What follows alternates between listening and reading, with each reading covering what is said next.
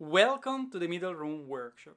Today I will show you how to make 3D engravings. In particular, I will show you how I made the 3D engraving that you saw in my video review about the NEJE Max 4. Without further ado, let's get into it.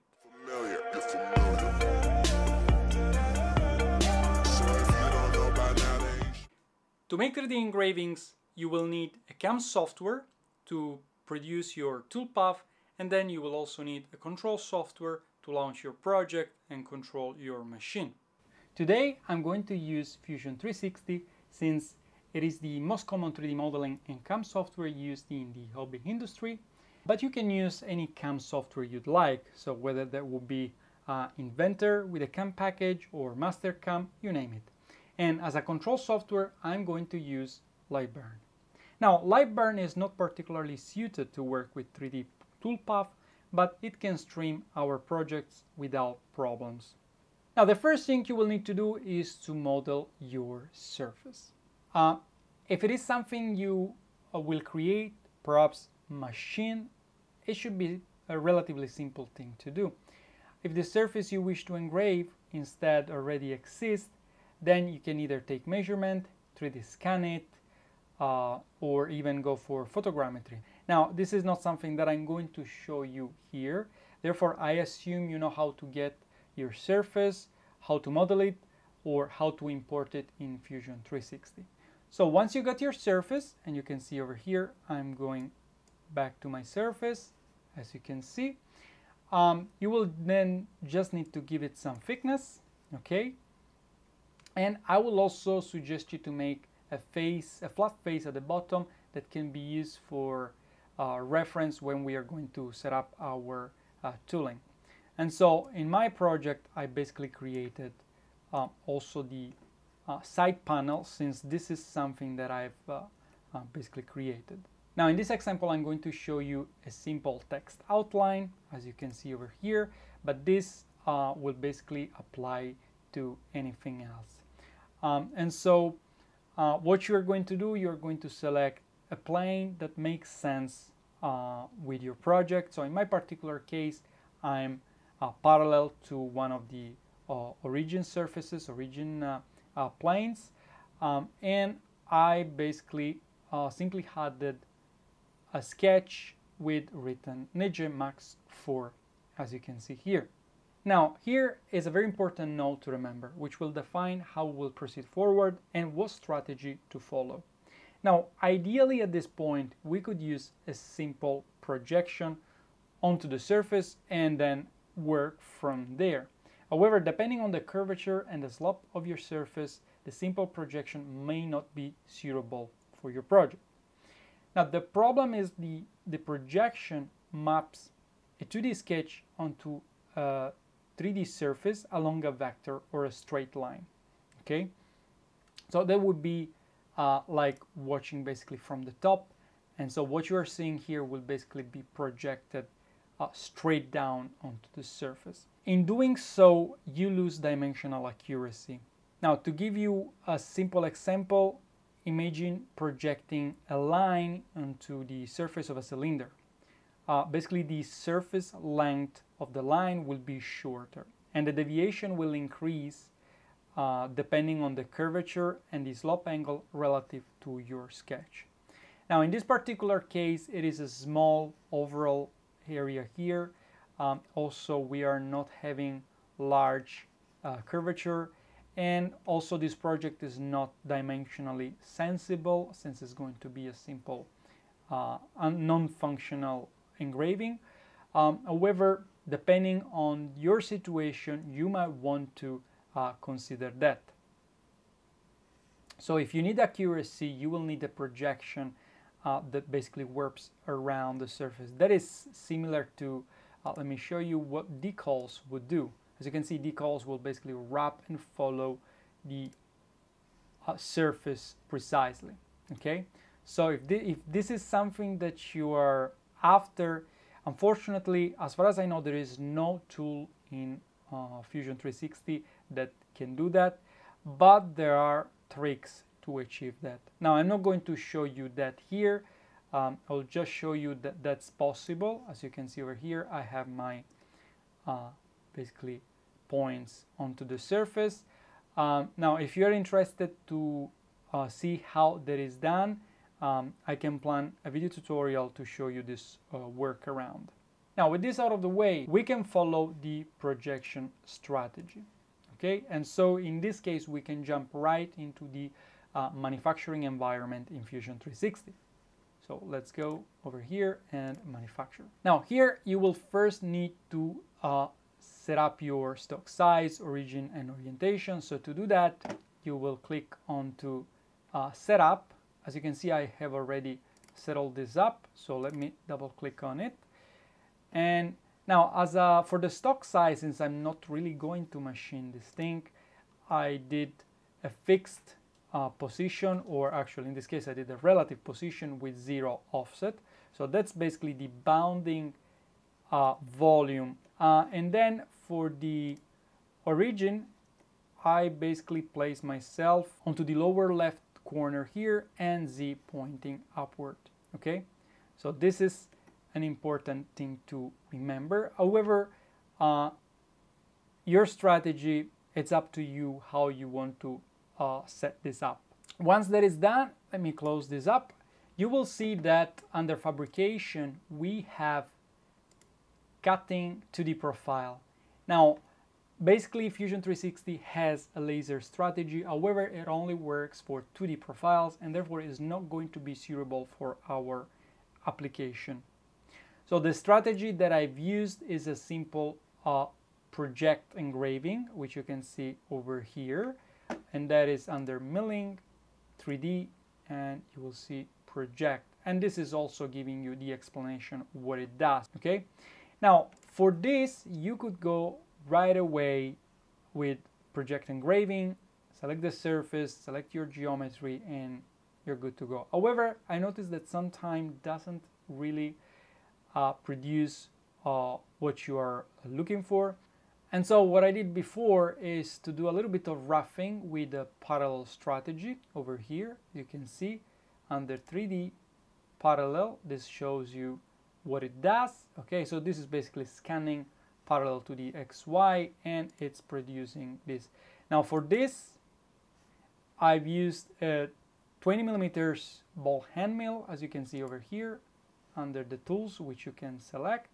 Okay, and I have left everything in default. Now this is not really something that we will need since we are not going to machine it, so you can leave everything in default. All I care about is that now I have my nice surface worked out. Okay, now next, with the surface uncovered, we can go for the project strategy, and I will show you over here. This is the one. Let me double click on it. Now here I've used a 3mm ball hand mill. Okay, very simple. We don't care. Anyway, this is just going to follow the outline of the text, so it can be as big as you want. It doesn't matter. Now here, as a geometry, I've selected the text that I want, okay, to go onto the surface. That's all I did. Back to the tool here, feeds and speeds. Now here we will need to change the feeds and speeds. Now for spindle speed, I put 900 RPM. This will correspond in the laser machine to 90% power. Okay, then we are going to change the cutting feed rate, lead in and lead out, to whatever we want our engraving speed. Since in this case I'm going for engraving, our engraving speed to be, and so in my case is 4000 millimeters per minute. And then for the free movement speed, that will correspond in this case to ramp and plunge feed rate, I settled this to 600 millimeters per minute. Now this is basically going to output numbers on your G-code that will correspond to the expected parameters without having to do some post-processing onto your G-code file. Okay, then we covered already the geometry. For the heights, make sure to have your top to the surface top and your bottom to the reference bottom. In this case, this is the entire thing that I'm going to place on my working area, and so that's at minus 25 millimeters. And then keep the retract height a little bit higher than your top and your clearance height a little bit higher than that. once this is done, we can go ahead and export our project. So let me click on OK right now here. Actually, you can simulate that. Select your project toolpath and then click on Simulate. There we go. And click on Play, and you will see how this goes. And you can even slow it down. As you can see, you can watch it from here, and you can see all of the movement. So this corresponds to what we expect, and we can exit the simulation.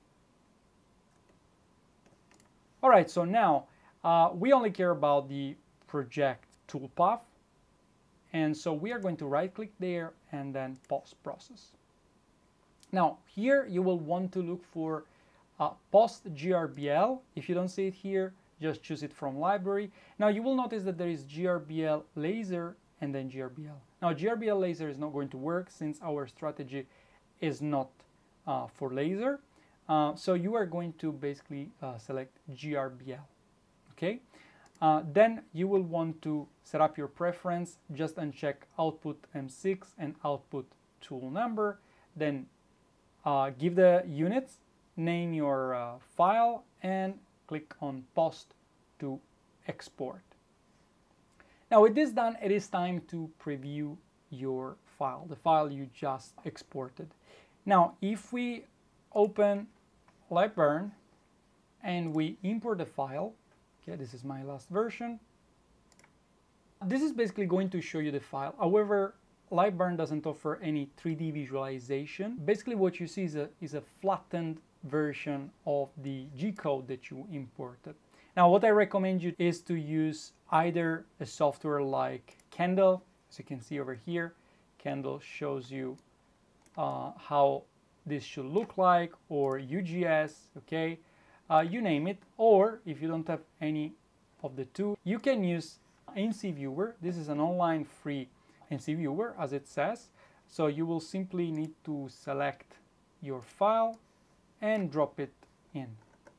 Now here you will see your project.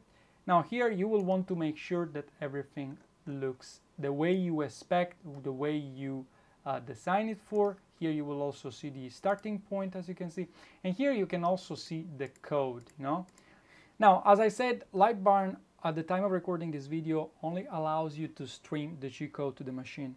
Therefore, we will need to set out our custom coordinate system manually.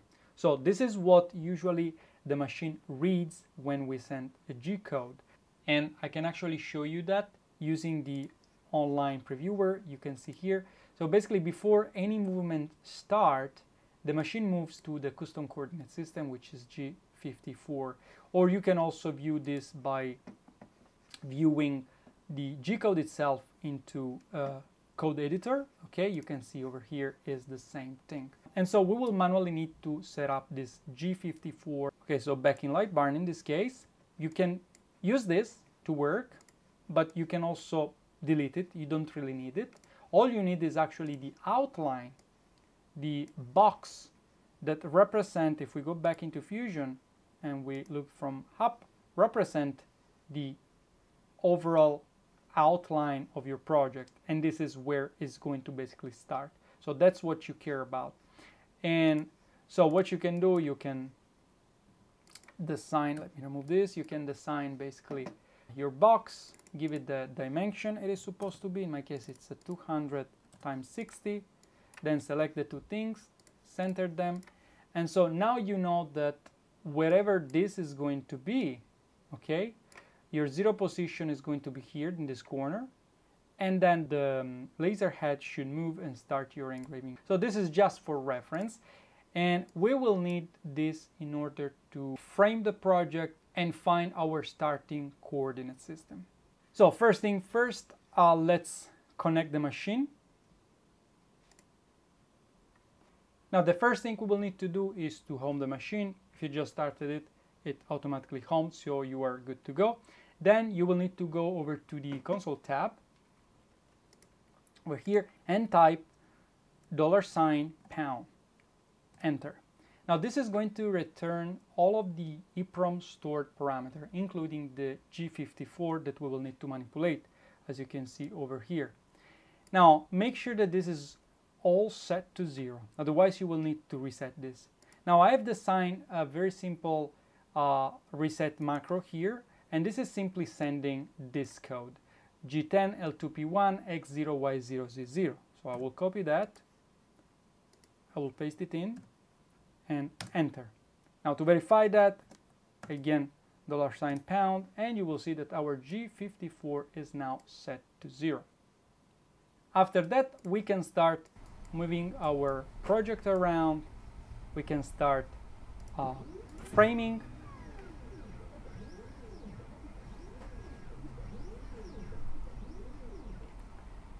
And this will help us aligning ourselves with the workpiece. And once we are happy with the alignment and we know we are on the right spot, make sure to jog to the lower left corner or wherever your origin happen to be.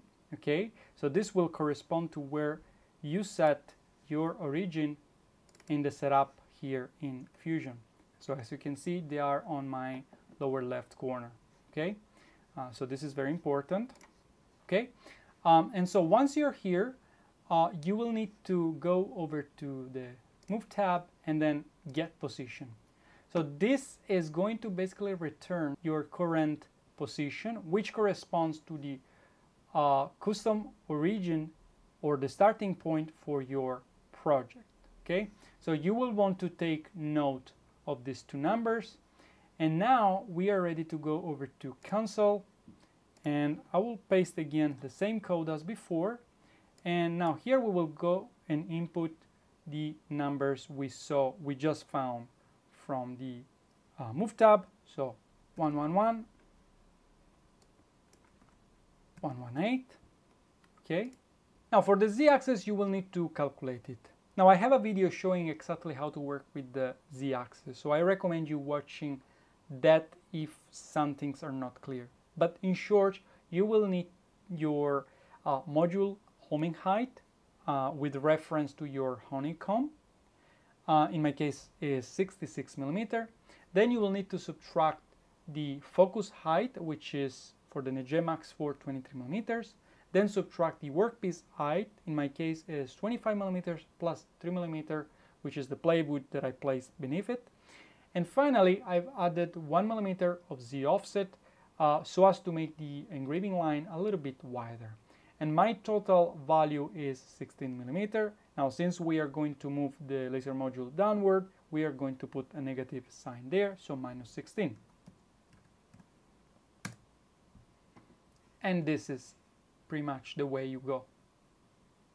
So now with this done, we can open and stream our G-code, the one we got from Fusion 360. So to do that, we'll click on Run G-code. Let's select our G-code. Now bear in mind that once you click Open, the project is going to be streamed or launched straight away. So you have no additional control, no additional prompt.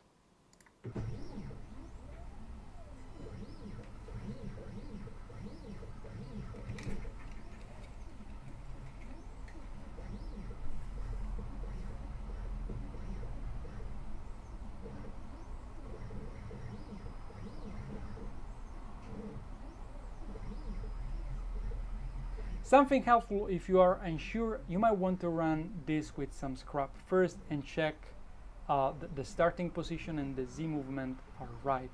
Now this is what I did the first time I tried this out with this laser engraver, because you get no additional control over your imported G-code in LightBurn. And so just to make sure that I wasn't going to ruin up my workpiece, I put some cartoon under and I ran the test first. Alright, as you can see, the process is relatively simple. Now if you have some familiarities with CAM, especially with the CAM environment in Fusion 360, this should be a very simple project to tackle. However, if you haven't ever worked with it or you don't have any familiarities with CAM in Fusion 360, I highly recommend you to go ahead and look for a couple of basic tutorials. This should really give you all you need in order to tackle 3D engraving projects. Along with it, I would also recommend you to have a look to Candle or UGS. They are free software designed to control CNC machine. They are very, very simple to use, and they will make the overall process much simpler to implement, especially when it comes to setting up your coordinate system without having to really hard code your G54 coordinate system. All right, I hope you found my video helpful, informative. If you have any comment, leave them in the comment section below, and do not forget to subscribe to my channel if you want to see more video about laser engraving, CNC machining, 3D printing, and much more. Ciao for now!